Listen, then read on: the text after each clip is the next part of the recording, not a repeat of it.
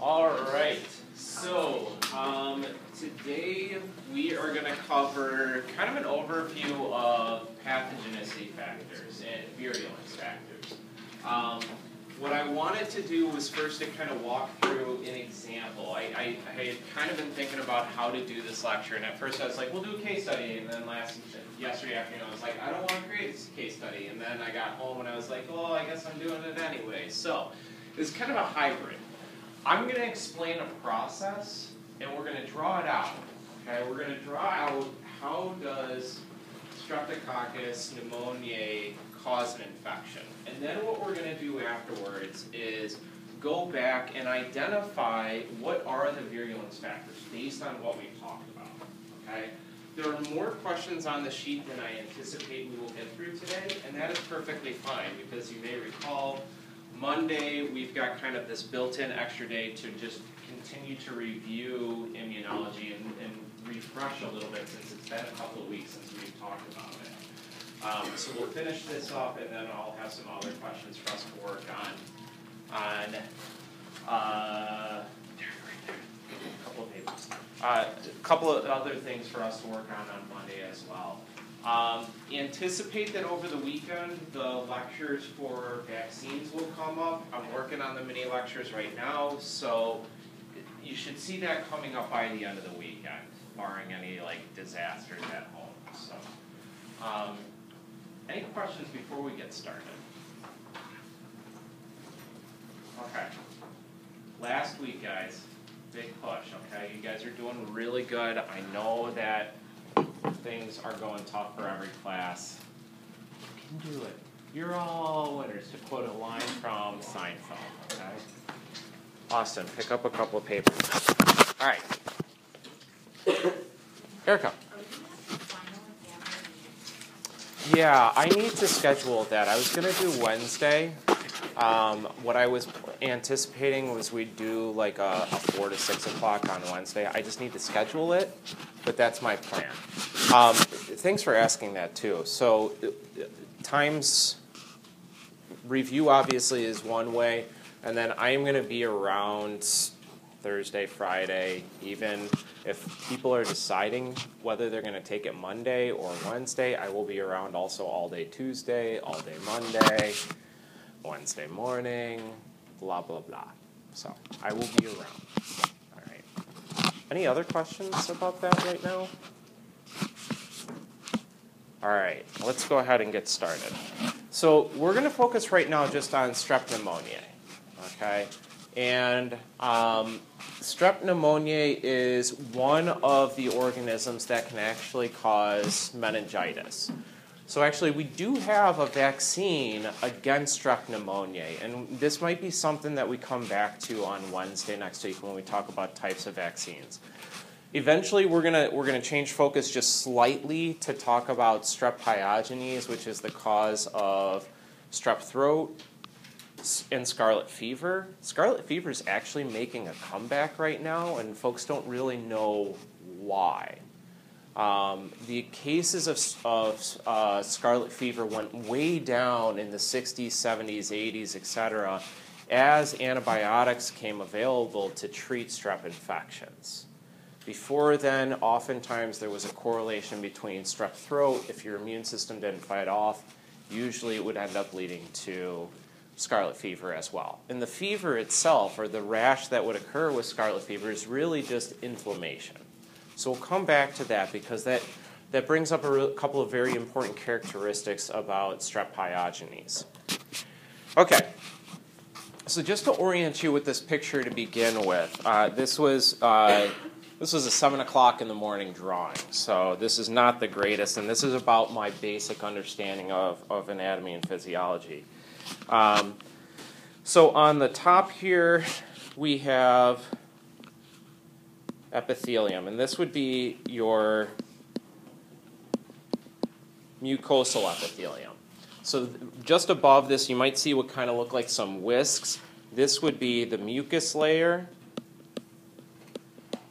Below that is the mucous epithelium, and then we've got below that extracellular matrix.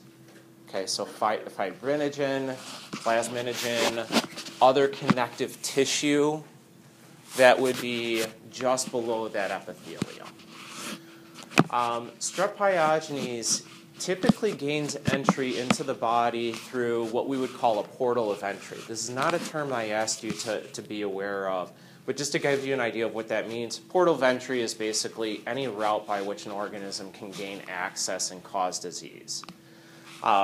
Common ways, through the oral fecal route, so in through the mouth. Inhalation through the nose is another possible way.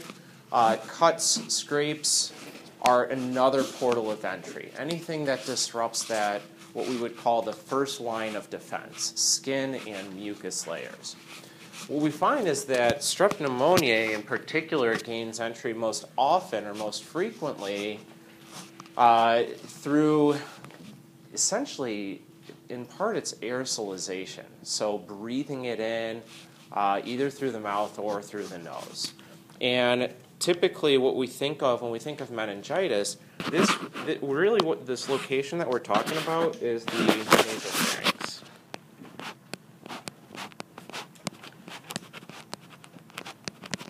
What is the nasopharynx?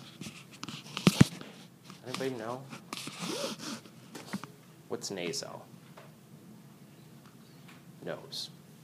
So the nasopharynx is basically top of the throat, right behind the nose. We have a lot of mucus there, okay? And mucus in terms of immunity is really, really good. It traps microorganisms. Also, we will find in a mucus layer high concentrations of IgA. What is Ig? What does this stand for, or what's another term that we use for this? Yeah, immunoglobulin or antibody. So IgA is just a specific type of antibody that we find at very high concentrations within mucous membranes. Oftentimes we consider these as being neutralizing antibodies, but remember the process of an antibody coating a pathogen, what's the term that we use to describe that process? This is one that we brought up a couple of weeks ago. Great review. I'll give you a minute to look it up. See if you can find it real quick for your notes. It starts with an O. And if we have to, we'll play some Hangman today.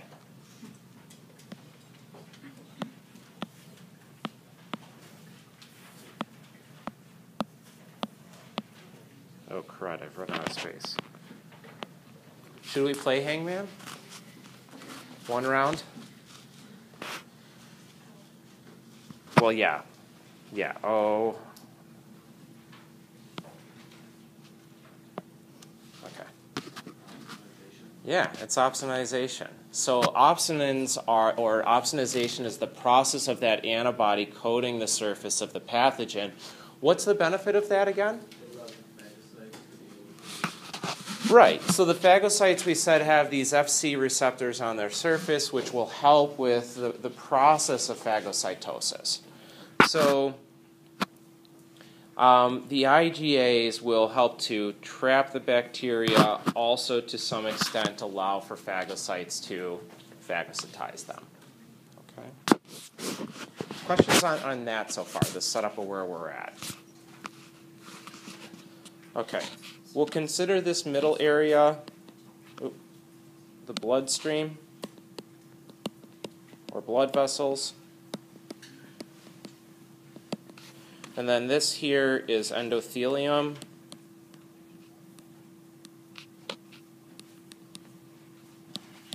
And this is going to, in our case, going to create our blood-brain barrier.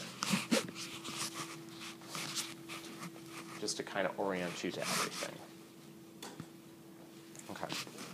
So in this process, first thing that happens, strep pneumoniae gets into the body.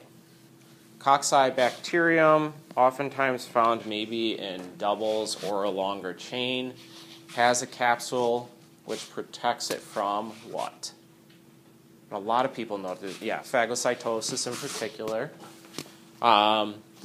As it enters, the first thing it has to do is to attach. or to bind to the cells so that it can begin to colonize. Well, the way that this happens, at least in the case of strep pneumoniae, is that there are receptors on the surface of these epithelium, and they are known as IGRs, immunoglobulin receptor. These ones in particular, their job is to actually bring immunoglobulin A to the surface, and that's not really important. But what we do need to know is that this is a receptor that strep pneumoniae attaches to. When it attaches to it, it does so with a protein. Oh, that's a horrible drawing. Strep pneumoniae does so with a protein known as CBPA.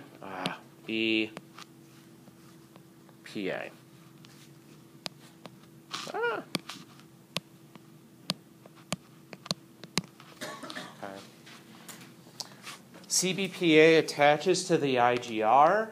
It actually gets internalized then into the host cell and transmigrates from one end of that cell to the extracellular matrix, or that basal tissue that's lying right underneath the epithelial layer, that connective tissue that's holding it together.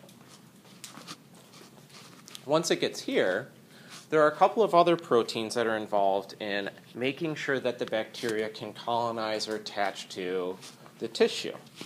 And those proteins are known as PAV-A and enolase.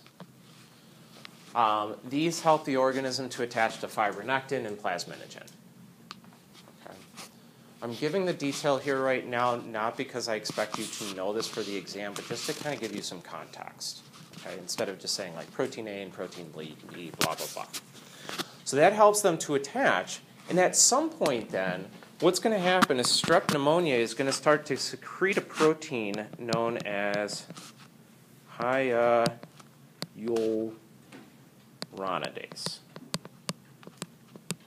And hyaluronidase is also known, and sometimes it's referred to as spreading factor.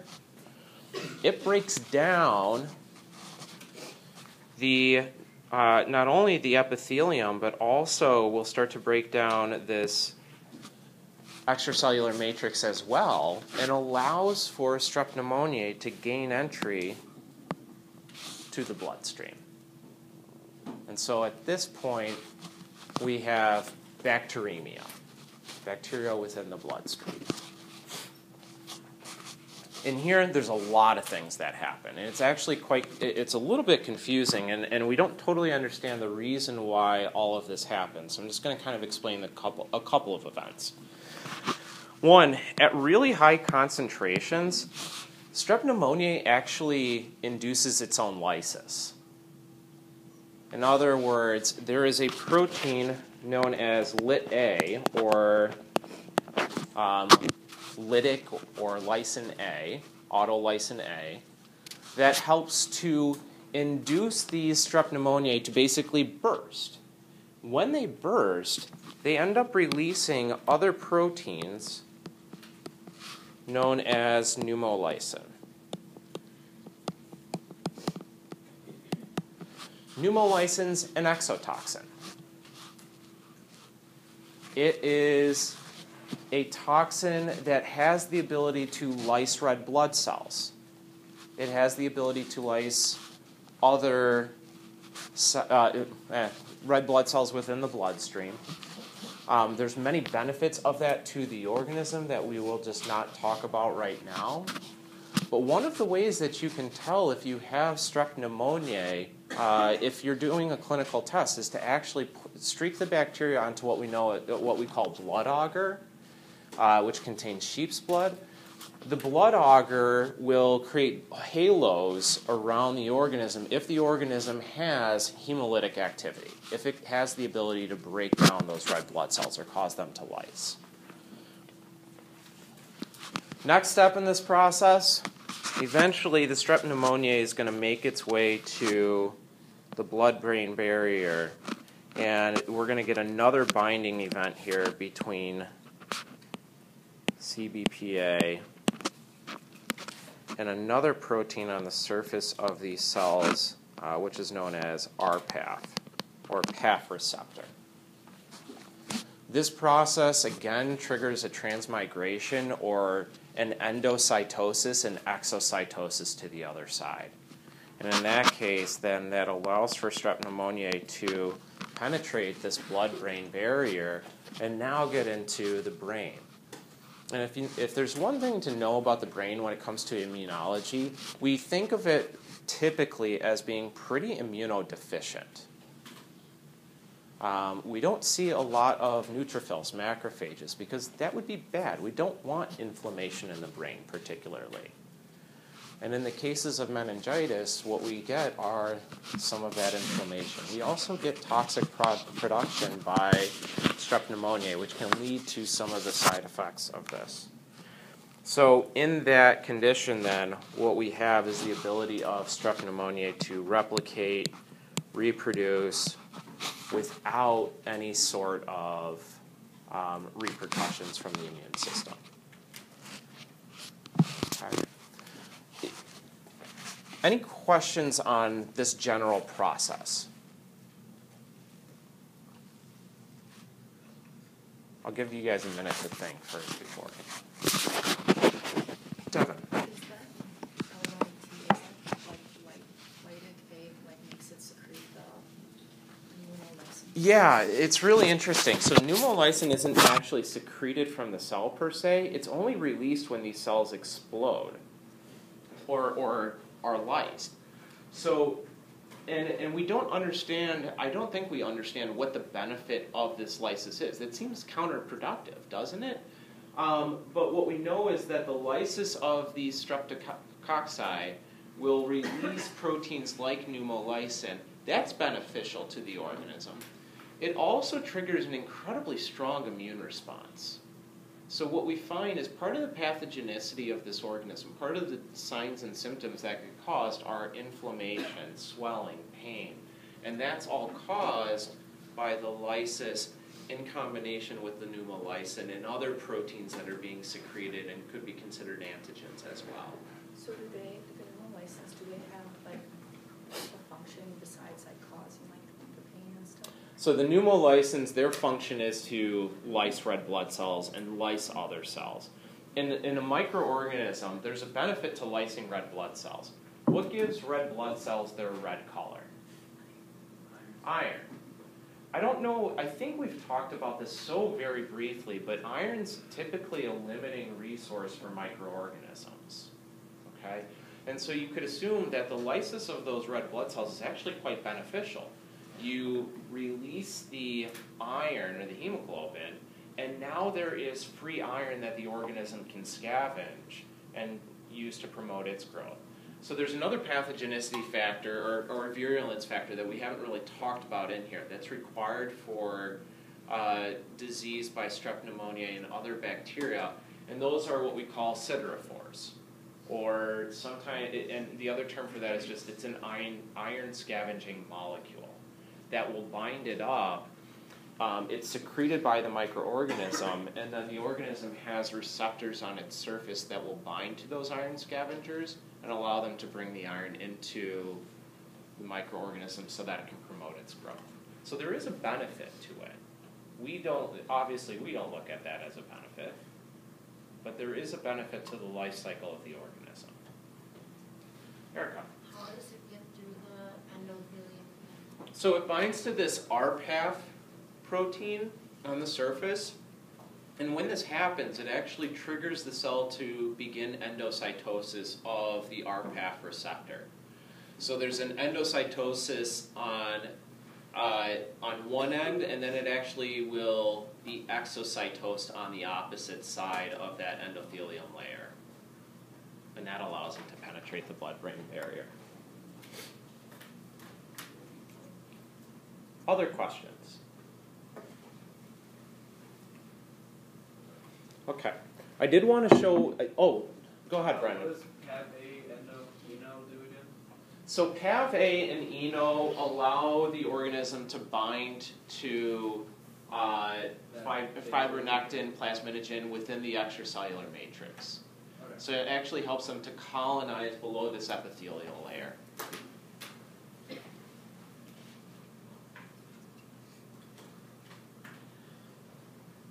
Okay. Can I erase this? Is that okay with everyone?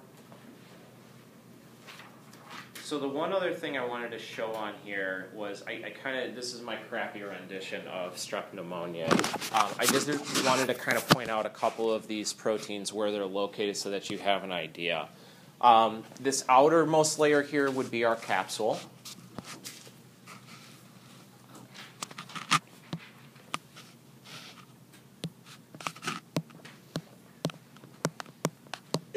And you can see that the capsule actually covers many of these proteins. This one right down here at the bottom is our CBPA.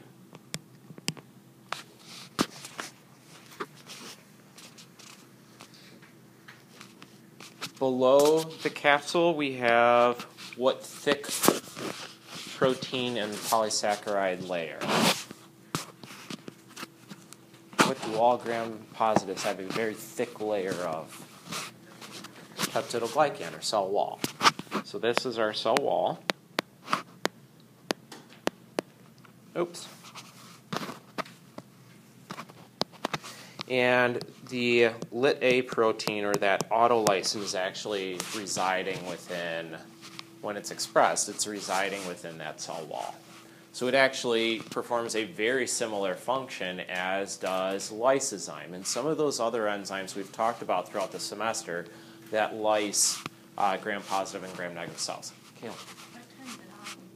Yeah, that's a great question. I think if I understand the literature correctly, what turns it on is basically an abundance of cells.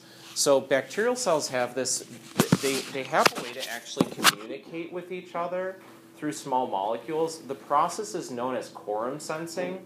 So if you think of the term quorum, it means that you have to have a certain threshold of people in order to, when we think politics, in order to have a vote or in order to have a meeting.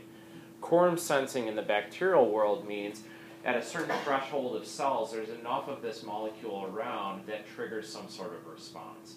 And that's how I understand that this Lit-A protein is produced, is once you have an abundance of those cells, some of them will begin to turn on this Lit-A. Yeah. Which is probably a good thing. You don't want a cell just at random undergoing lysis because it's the end of its life cycle, right? Okay. The other two that I've highlighted over here are our PAV-A and enolase. And then inside the cell, we actually have two sets of proteins. One of them was that pneumolysin. And again, this one isn't necessarily secreted. It's more released when the cell dies. The other one that is secreted is the, hyaluronidase.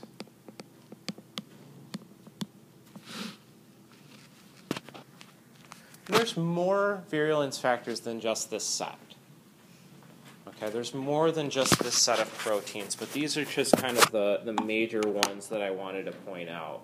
I am going to write down two other ones. Strep pneumoniae has what we call an IgA protease. Anybody recall what a protease is? Breaks down proteins. In other words, this enzyme breaks down. What's it break down? IgA. Can see where that might be a benefit to the microorganism. Yeah, we'll leave it at that. I don't want to worry about the other one. So this is the one other one that I wanted to point out that does exist in that the organism does secrete, and it has actually quite a benefit to its ability to survive within and to begin to colonize within the mucous epithelium. Okay. Any other questions? before we move on? How much of like these specific names do you want us to know? Yeah, not much. I really don't want you to know the specific names. I want you to know more what kind of categories that they fit into, and that's what I want to try to accomplish with this worksheet now, or these sets of questions, is to connect terminology with an actual example. The goal is to not remember these exact steps for Streptococcus pneumoniae, but rather to know if we say that a protein is involved in attachment, what does that actually mean? Some people also actually in the homework referred to apillis, which I haven't drawn up here, but if there is, strep pneumoniae do have pili as well that contribute to attachment. When we use the term here, attachment, of the terminology that I had you look at for homework, what does that associate with? What kinds of proteins of pathogens are associated with attachment?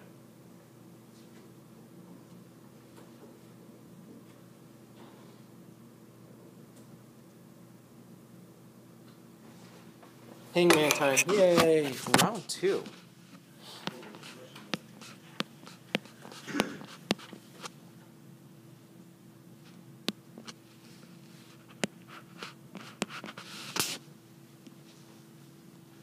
Letter, anyone?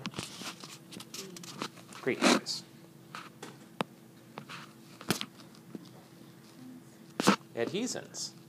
Adhesins are proteins that do what? What is the definition of an adhesin? Meg?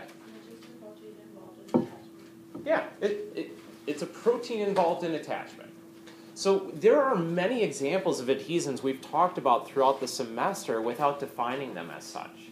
The spikes on a virus, those are examples of adhesins. They are required for the virus to gain entry into the host cell. So adhesins, they don't necessarily have to be involved in the invasion process or getting into the cell, but they have to be involved in helping the organism to colonize or gain a foothold in the host. Go ahead, Mike. So for this example, would it be the CBPA? That is one example. So let's list them off. Let's list off what are examples of adhesins in this particular model that we've talked about. CBPA is definitely one of them. Because what do we know? The receptors for CBPA are what, based on what we defined today? IgR. Yeah, the RPAF is the other one. Exactly. Exactly. What else is involved in attachment? So those two alphabet? Say, those are involved in adhesion, yeah. PAV-A, which binds to the fibronectin. What's another one? Devin? The enolase. Yeah, the enolase, which is involved in attaching to plasminogen. So those are all examples of adhesins. If we're using the term that it's required for the organism to bind or required for the organism to attach, those are examples of adhesins.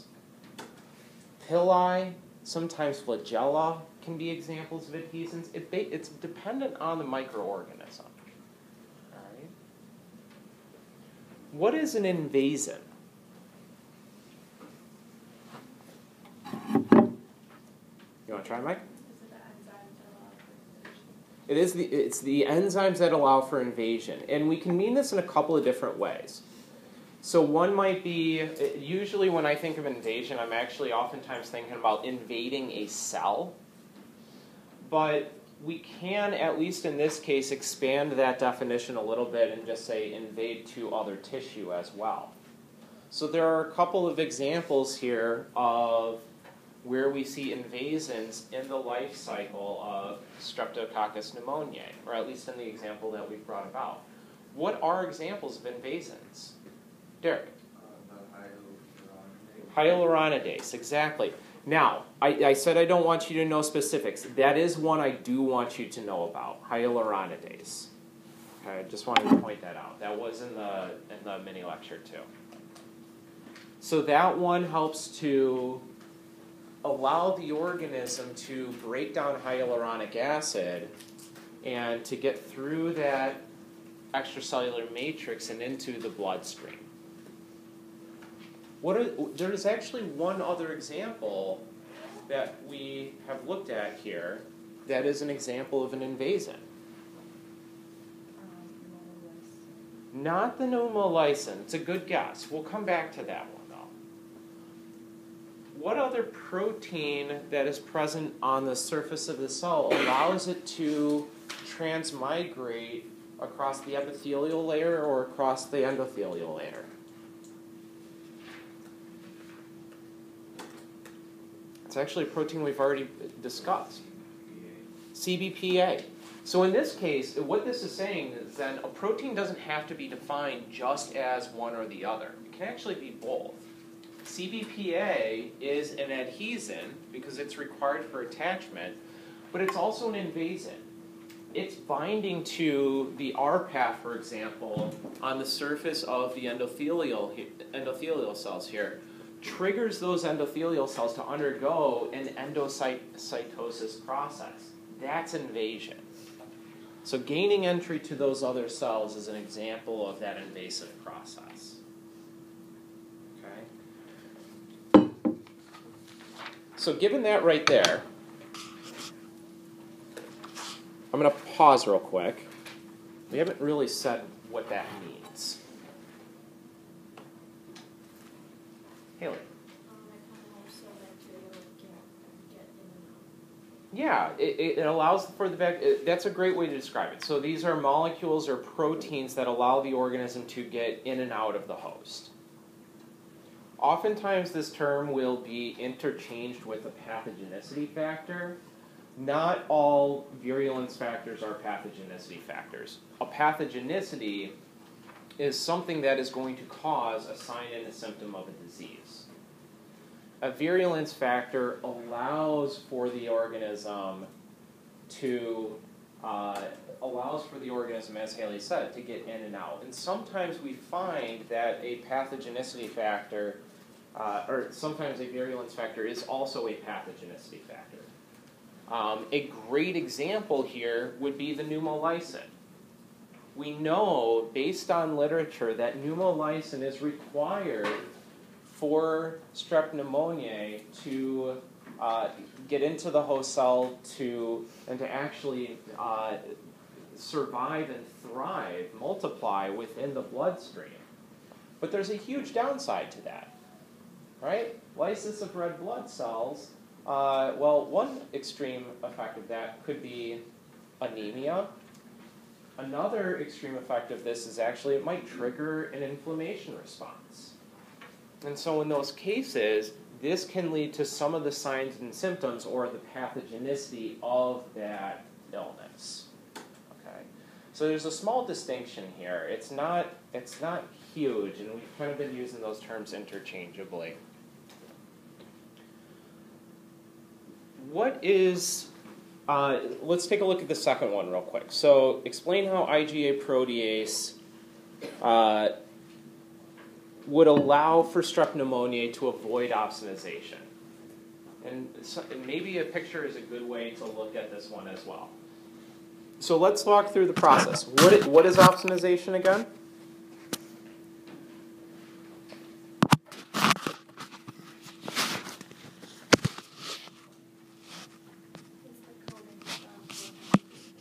Okay, coating of a pathogen with an antibody. So if I have Strep pneumoniae, I have IgA coating it.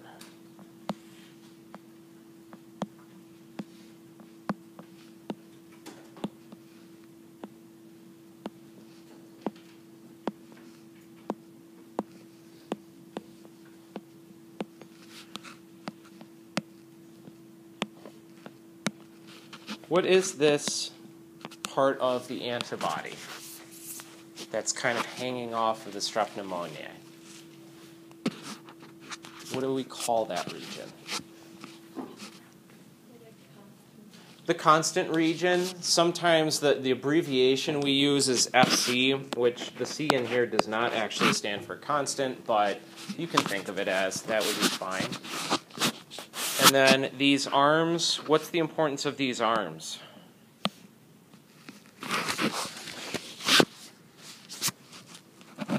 What do they do? Good. And what does that that variability allows for what, Derek? Or antigens, right? Or antigens on the pathogen. Exactly. Okay. There's this great cartoon. I think I put it on the final exam last year. So once I post that for you guys to look at, maybe you'll see it. But it's about how giving yourself a vaccine is just training your antibodies how to give hugs. Okay? Because the goal of an antibody is to hug or to coat a pathogen. All right. So those are our variable regions. An IgA protease, and this one says it cleaves between the Fc and the antibody binding arms. In other words, it cleaves right here. What's the benefit of that?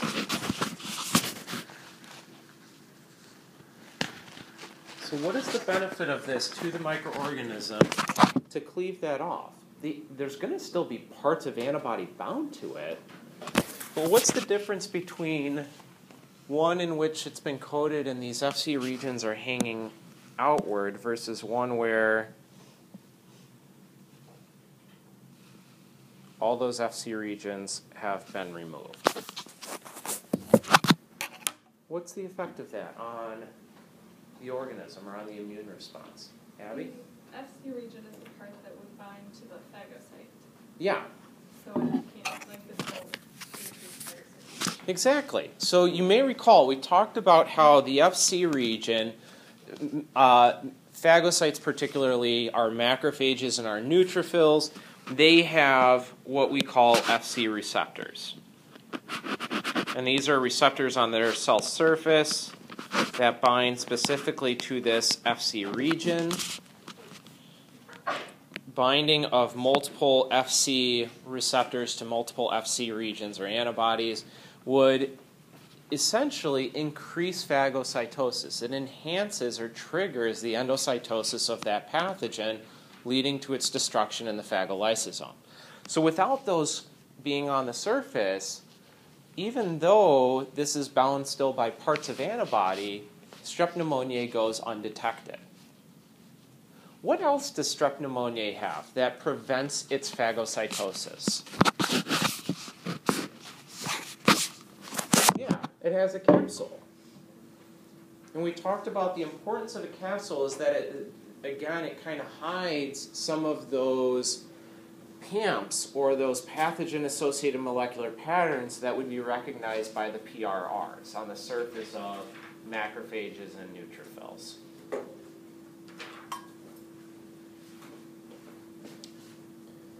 Is this slowly starting to come back a little bit? All right, where are we at with time? Okay. All right, let's finish out with just 2 minutes. What I'd like you to do is start working on number 9 here, and this is where we'll pick up then on Monday. So it asks for you, what are the structural, or compare and contrast an endotoxin and an exotoxin. You may recall from the mini lecture, there is a table in there that basically says, here's a comparison of these two. What I'd like you to do is take 2 minutes, start to jot down some basic features, and this is where we will come back to on Monday. Okay? So take 2 minutes, and then I got one last announcement for the day.